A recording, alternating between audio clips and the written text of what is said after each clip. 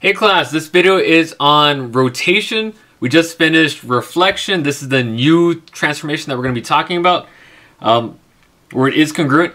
Now, a couple things that we have to talk about. For reflection, there was a line of reflection, and there was different lines that we could use.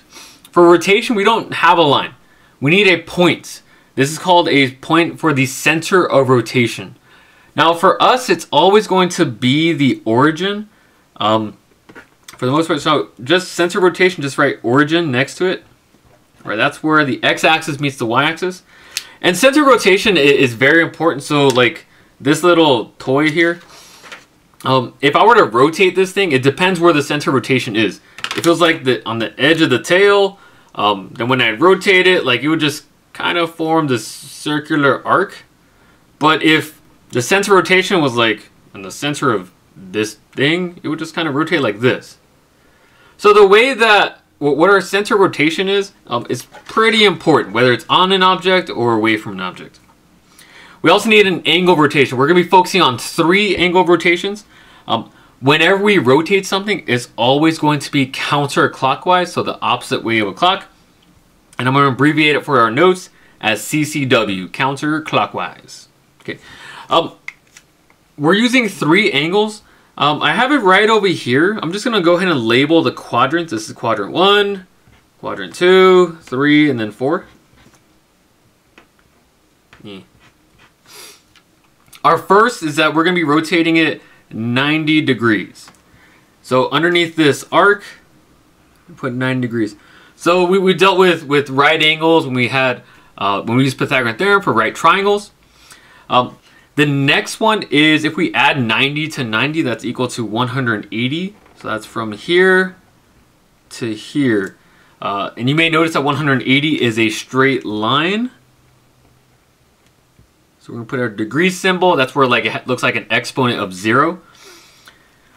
Next one and our last one that we're really going to be focusing on is 100 plus 90, which is 270. 270 degrees. So it takes up 3 of these quadrants. And just the last one, we're actually not doing 360, but I'll just demonstrate it here. 360, where it goes full circle. The reason we're not rotating 360 is because when you rotate it, it goes all the way around. You just get to its original position, and we'll just get the same point. So it's kind of redundant. So rotation is tough.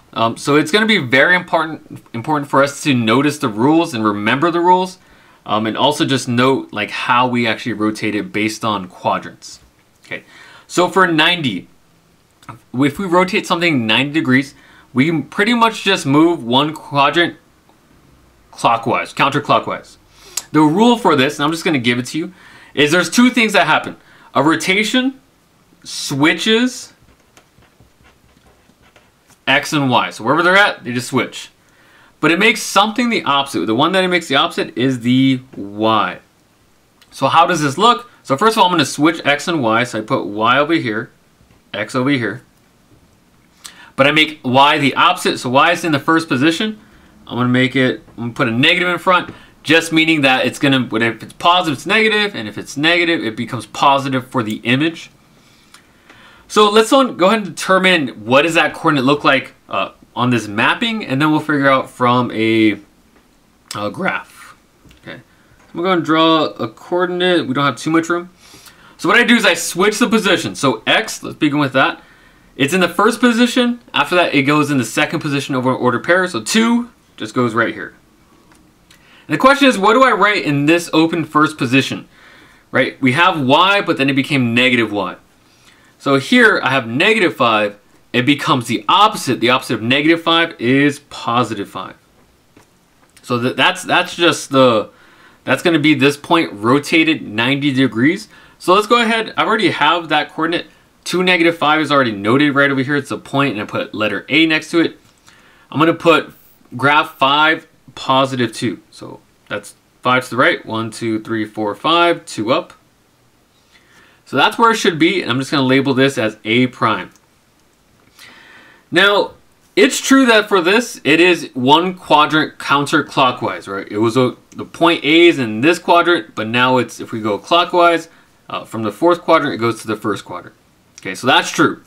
How we can kind of demonstrate whether this is truly 90 degrees is, since the origin is our center of rotation, I'm going to draw a line from here to our pre-image and from the origin to the image. Right? Does that look like it's 90 degrees? Yes, it does. So I'm just going to write 90 degrees right there. Now, a couple things about this is that A and A prime, they're what we call equidistant to the origin, meaning they're the same distance to the origin, right? Rotations are congruent, meaning it's same shape, same size. It preserves the same distance. Okay, so that's one way, or actually two ways to validate whether that is in a correct position.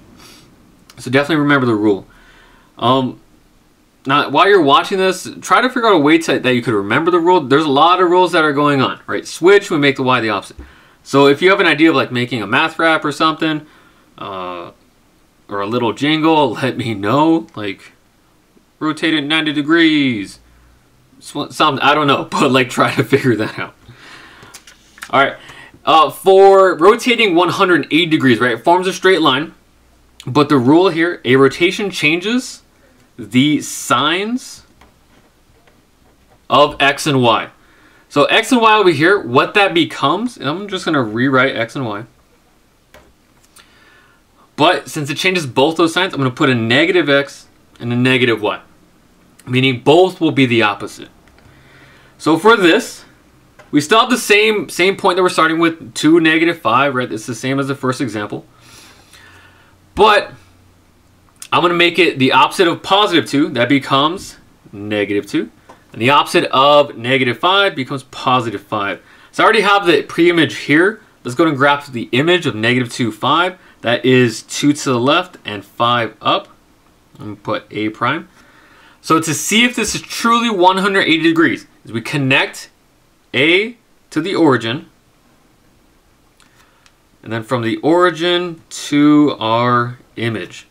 Right, is that 180 degrees? Yes, because it's a straight line. All right, so pretty much there you just switch the signs. So we're gonna do a lot of practice, so hopefully you guys can remember this. And then for 270 degrees, a rotation again switches X and Y. But in this case, you're not making Y the opposite, we're making X the opposite. So how this looks like, switch them. So this becomes Y and X. But make X the opposite and put a minus sign in front of it. So what does this look like? So we're going to switch them. I'm going to put -5, +2. But I have to make X the opposite. So right now X is 2. What's the opposite of 2? It's -2. So again, I already have the pre-image graphed. Graphing -5, -2, that's 5 to the left and then 2 down. So I'm going to put, I'll put this in black. This is A prime. So I'm going to draw A to the origin and then A prime also to the origin. Remember, we're graphing counterclockwise. So right over here, this is 270 degrees. So right over here it says 3 quadrants counterclockwise. So right now we're here. We go 1, 2, 3. So despite graphing anything, you know that the image needs to be in this quadrant, right? You can just count. Just like for 180 degrees, 2 quadrants counterclockwise. So if we're here, just go clockwise, counterclockwise, 1, 2. A prime has to be somewhere there. All right, guys, that's pretty much it. But we're going to be practicing a lot in class. Let me know if you guys got questions. Bye.